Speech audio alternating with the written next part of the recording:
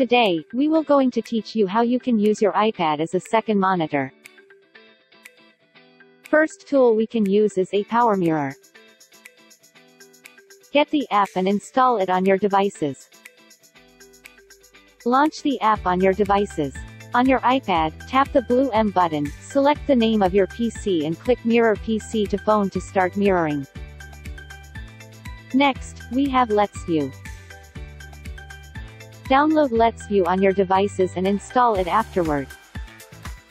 Open the app and tap the name of your computer. Then, select Computer Screen Mirroring and it will automatically mirror your PC to iPad.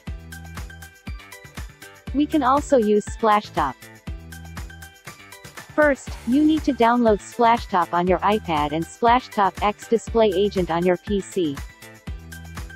Then, connect your iPad to your PC using a lightning cable. Open the app and after a while, you will see your desktop displayed on your iPad. Lastly, we have Duet Display. Download and install Duet Display on your iPad and computer. Launch the application and connect your devices using a USB cable. Once done, you'll see your desktop displayed on your iPad. That's how easy you can use your iPad as a second monitor. Thanks for watching.